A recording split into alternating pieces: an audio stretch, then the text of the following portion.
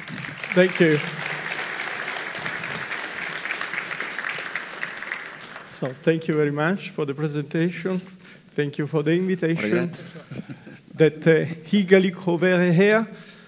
Unfortunately, I missed part of the presentation before, but my nice colleagues were trying to translate something for me, so I got something.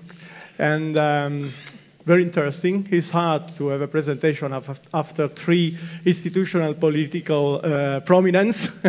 I will try to be as eloquent as I can.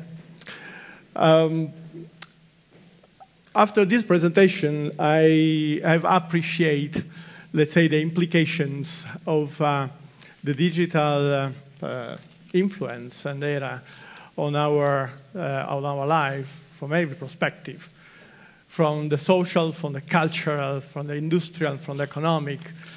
And I have to say, this, let's say, holistic influence of this era, put together with the velocity to which this is applying modifications to our every lifestyle, could justify the word revolution.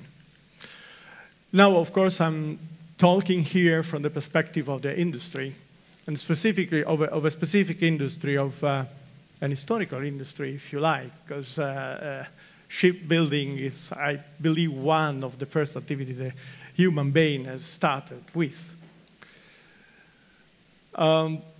And I would like to,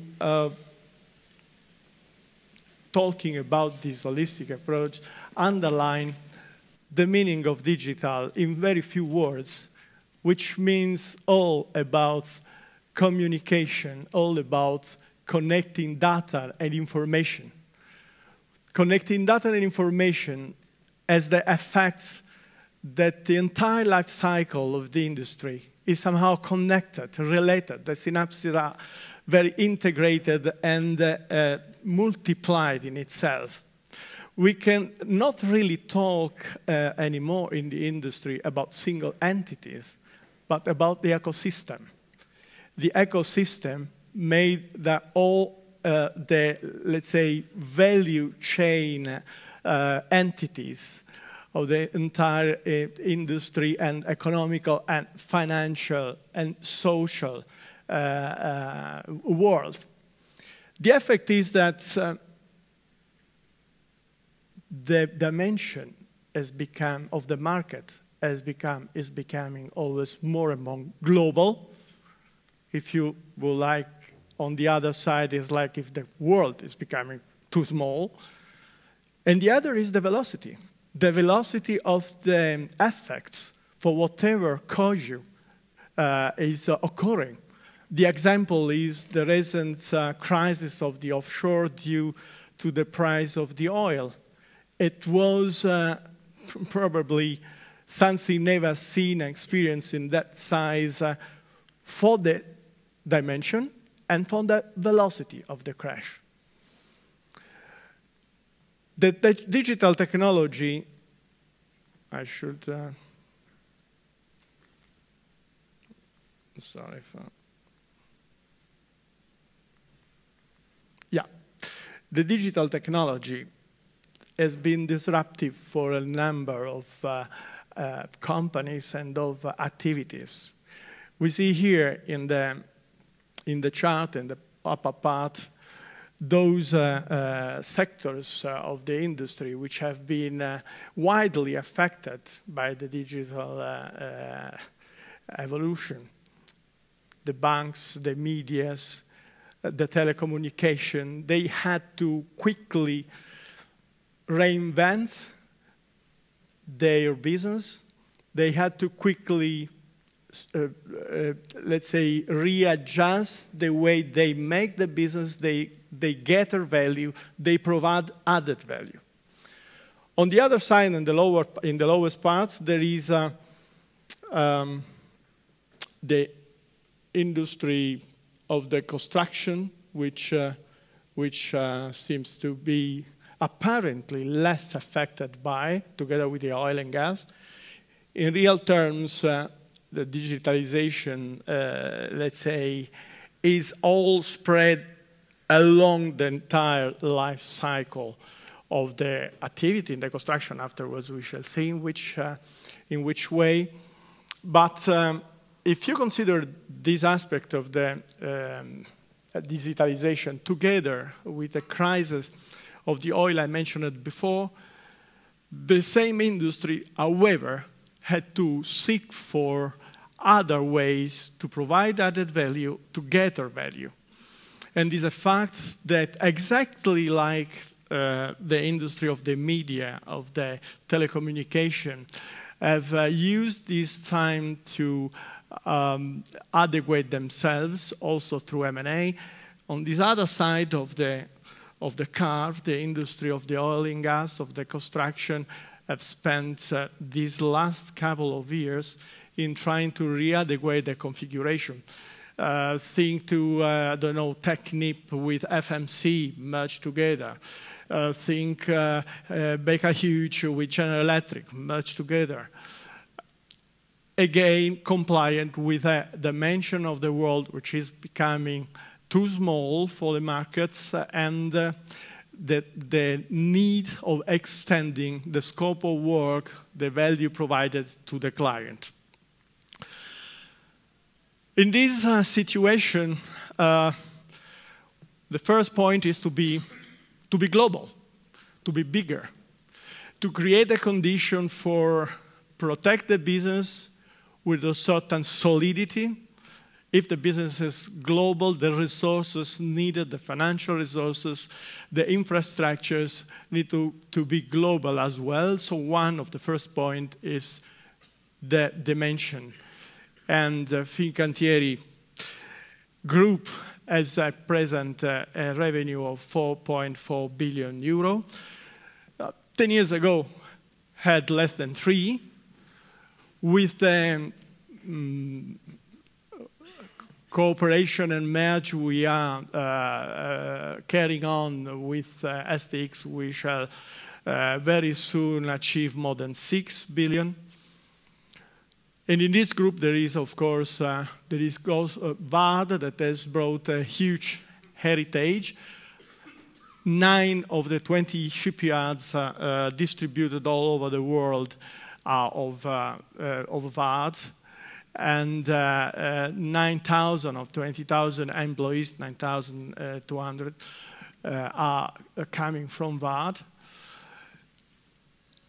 And the other aspect, very important, to mitigate the quick change of the market, the quick evolution, and the need ever evolving, is the diversification of the products.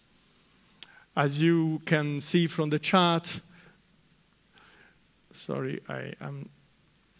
as you can see from the chart, we are present in the cruise environment, in the Navy environment, in the, of course, oil and gas support vessel, in the yacht environment and ferries. This provides not only the possibility to quick recover for the counter phase of the several market branch when a certain market is in downturn and the other, like in this case, the offshore has experienced, as I said, this downturn, but the cruise environments probably gaining advantage from the low oil costs, but also on a certain primary request by the passengers for cruise is really expanding. And in this moment enable us and as Vard also to provide a significant offer for that environment. So in this moment, Vard has 7 cruise vessels and a construction explorer we shall see afterwards. In this Galassia of the Fincantieri group, I have to say that out of each single employee of Vard, according to a study was carried out in the region some year ago, 5.4 are indirect employees that are present in the region in Norway.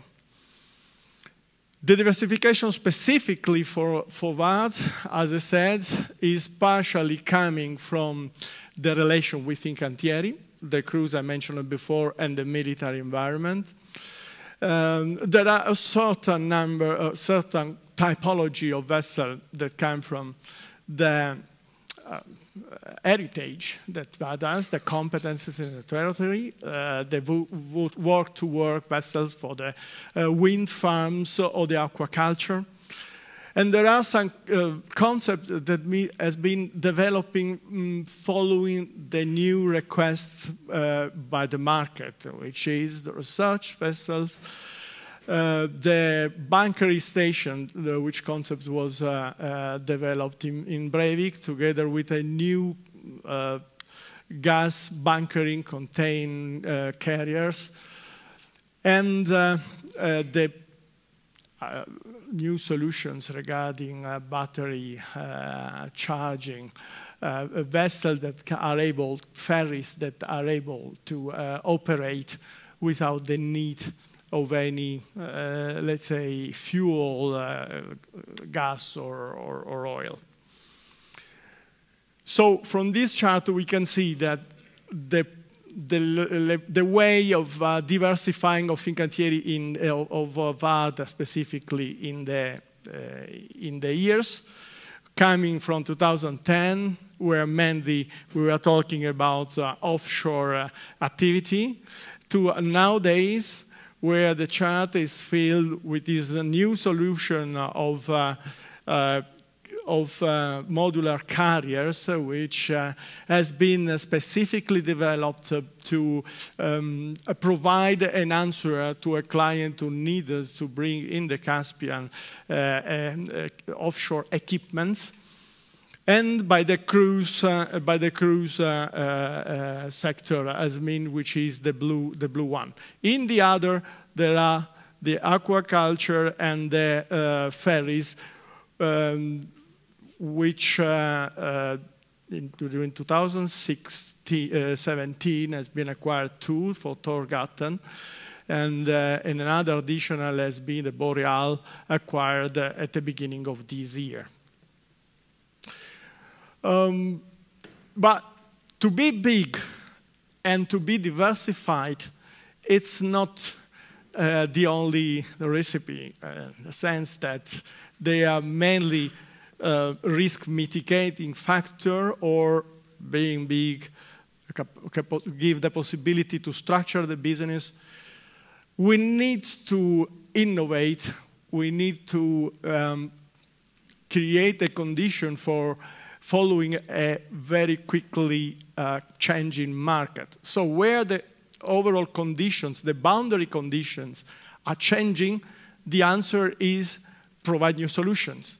But new solutions need to be carefully tuned between the quantity of size of innovation you bring in your product versus the level of conservatism that is to be brought to the product as well. So if the innovation provides an answer to the new needs, the conservatism is, for us, oriented to the risk containment. The standardization and the customization, which are the 2 sides of the conceiving new product, are either devoted to the cost reduction, but beyond that, to the capacity of the clients to find systems and components everywhere in the world available, and the customization which lead to the specific specialization of the clients for their peculiar way to provide service or to operate. So working on this and leveraging upon the digitalization, the major significance that we bring to the innovation is the integration. An integration provided, achieved thanks to the information technology tools, in other words, providing connectivity, provide as well connection and integration. Integration of the function of the vessel, integration of the process in our company from design to production, integration of the system between the hull, between the vessel and the configuration used for operating the vessel. I mentioned it before, the part of conservatism is mainly used for safety purposes. In real terms, we take all what from the rules and regulation is consolidated, is proven, and grants the safety to the clients, but safety comes as well from the information technology tools. It is somehow analyzed in the market that the contribution of the digitalization to safety aspect in several market branches reaches the 20% of better performing in terms of safety. It's enough to talk about the communication, telecommunication from the vessel for let's say, providing whatever alarm, whatever crisis situation. The customization is let's say, concentrated specifically for configuring the vessel following the needs of the client, and the components, as I mentioned before, and here we have two examples of configuration of a bridge done by Vard Electro, and of components installed by Vard Electro in our vessels. Having talked about innovation, I take the occasion to show here some innovative solution of Fincantieri, Vard.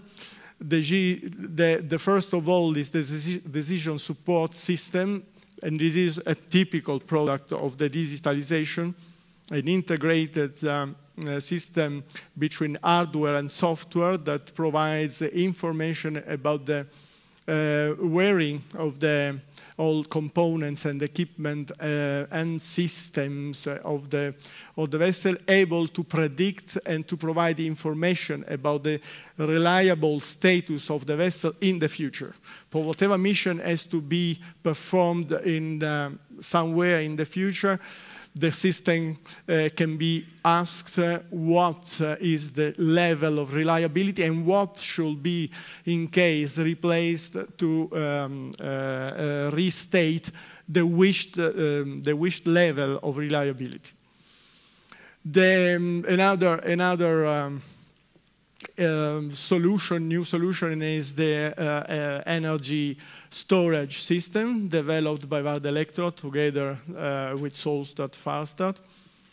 The battery exchange, which is a solution allowing ferries, let's say, to have automatically, without the use of any person, quickly change the batteries on board for those ferries that are using the electrical energy. Solutions about fish farming that are allowing local companies to apply for concession in the harvesting of salmons, letting growing salmons within 1 year to the size wished for being sold. Modular platforms, which are shown here in their more civil, let's say, vision. These are platform patentable within our group, allow to have the extension at the sea of a certain surface you wish. There have been conceived applications either for cities, expanding cities like Monte Carlo, for instance, or Kuwait City, that are constrained between the, let's say, the mountains and the water. And, but above all, for application also in the industry, the oil and gas for production offshore. And allow to keep a certain respect of the environment because they are very irreversible once you complete your operation in removing them, while in this moment most of those applications are quite fixed in the area, and one of the subjects in the industry at the moment is the commissioning of such platforms. Then the CNG carrier, a solution for carrying compressed gas instead of liquid, which should support those fields that have a lot of gas associated to the oil, therefore making more, let's say, exploitable that field. The drill ship Proxima also,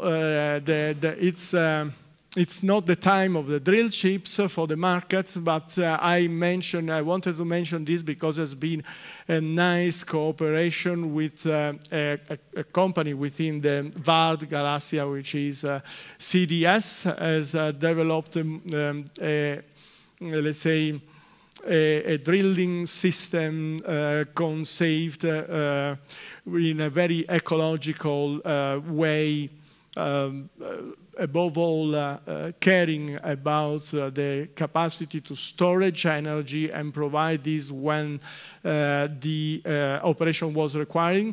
And the handling, launch and recovery system finally provided by Sionix, which is a leader in the sector.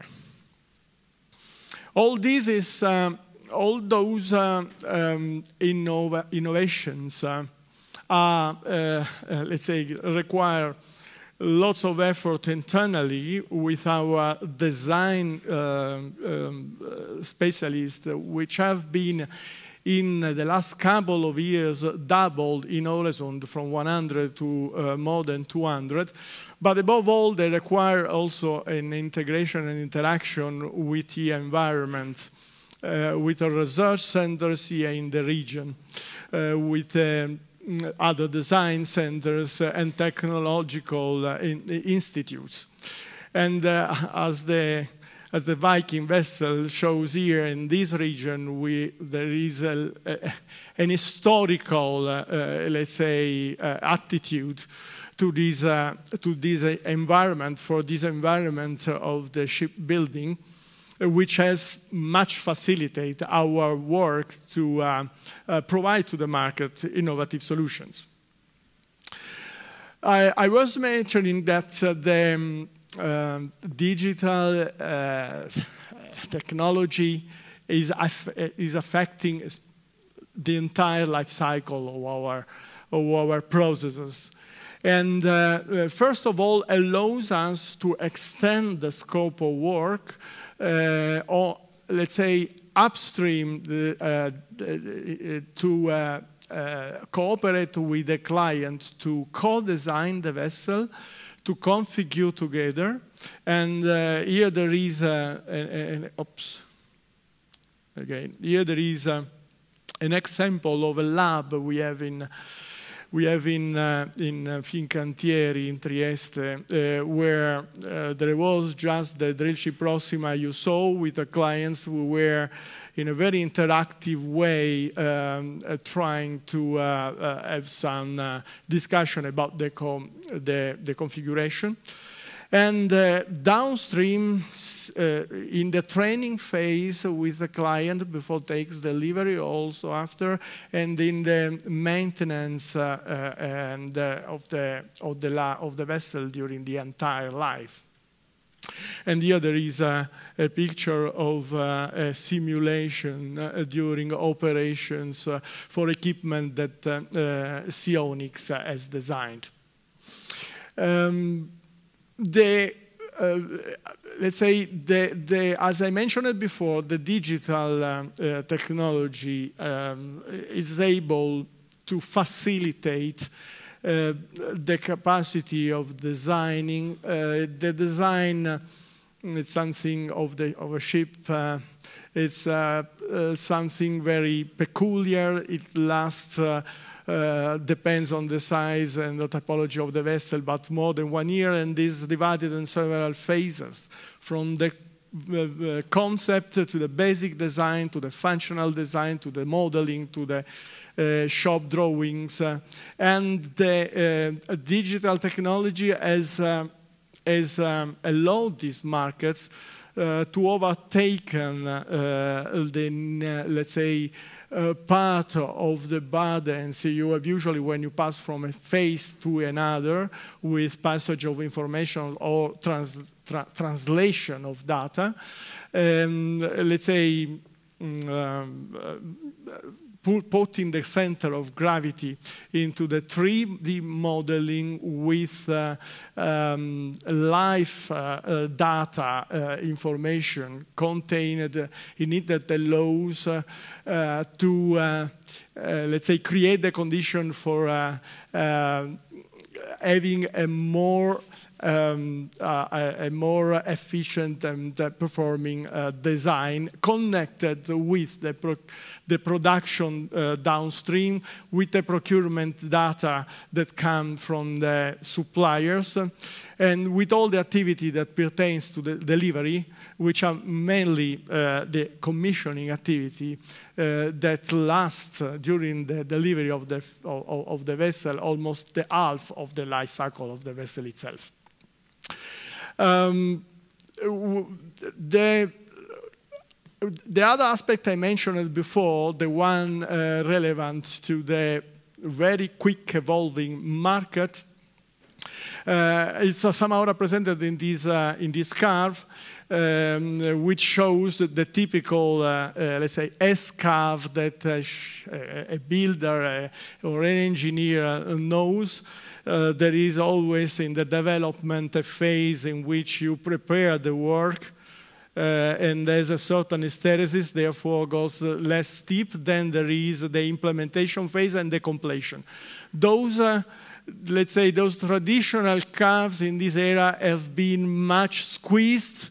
They become vertical, and they require, let's say, to quick.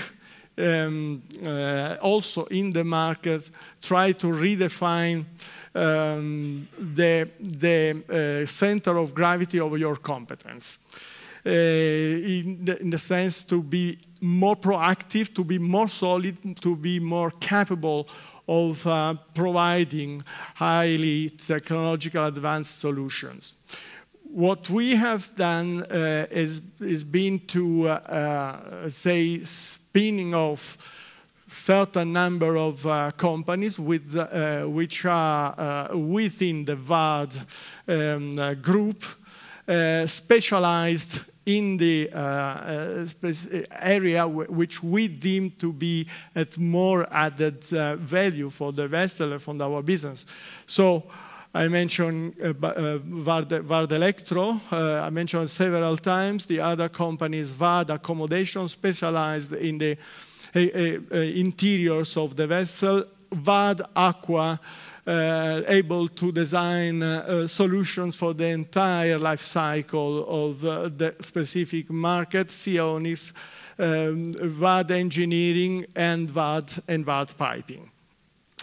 All these entities, let's say, are present in this region, represent a kind of booster for this region, and get, let's say, fresh and genuine energy from this region. And talking about the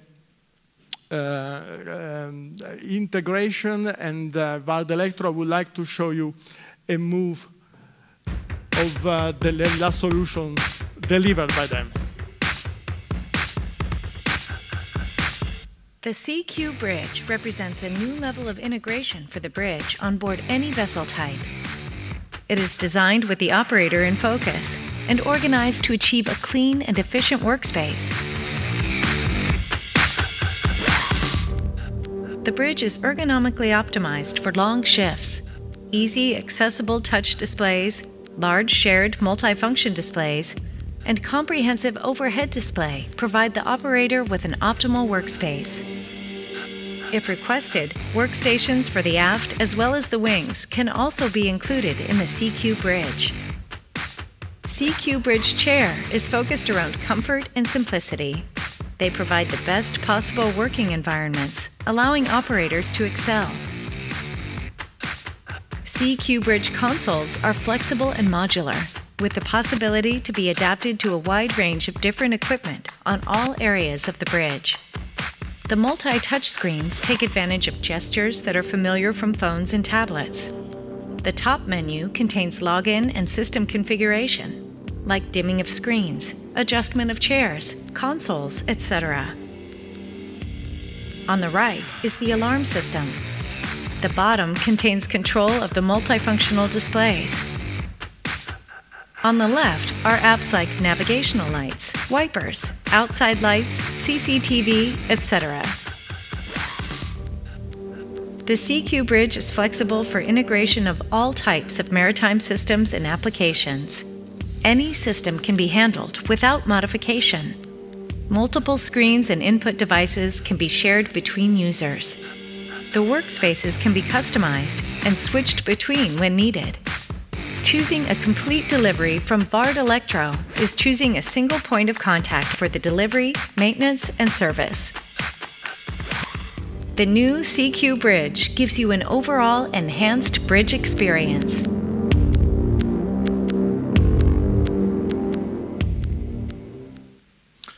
Well, I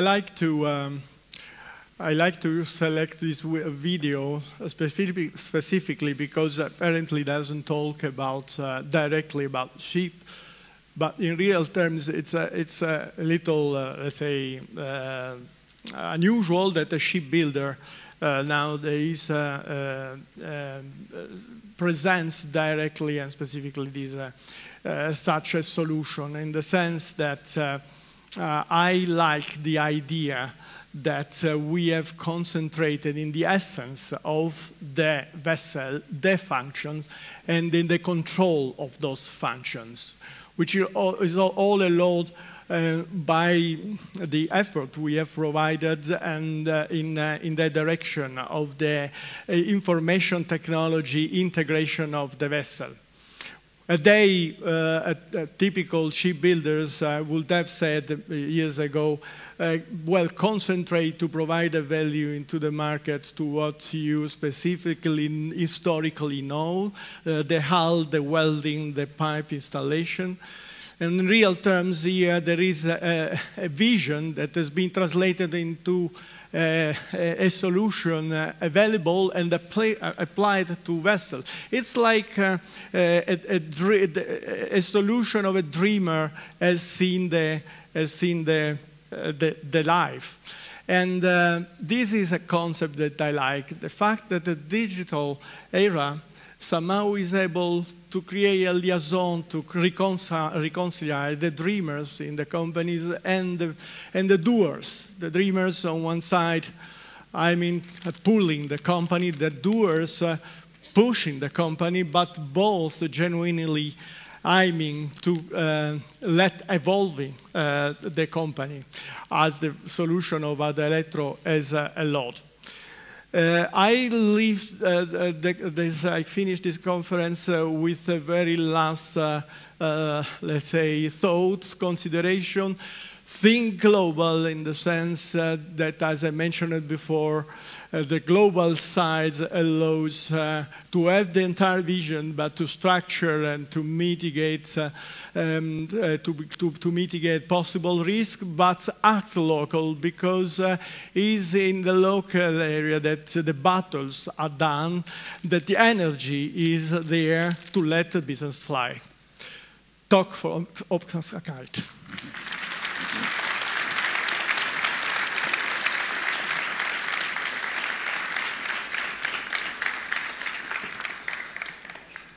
Do you believe in Vard? Absolutely, yes. Why? Why? Because there is the real value in the person, with competences, with passion, with trust, with transparency. It's something I had the opportunity to appreciate in these 2 years. In these 2 years, a lot of things have been done.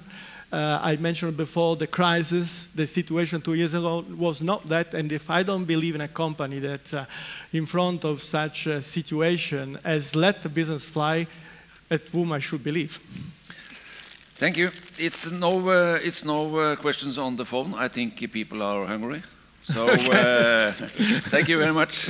Thank you. Thank you. It was a pleasure.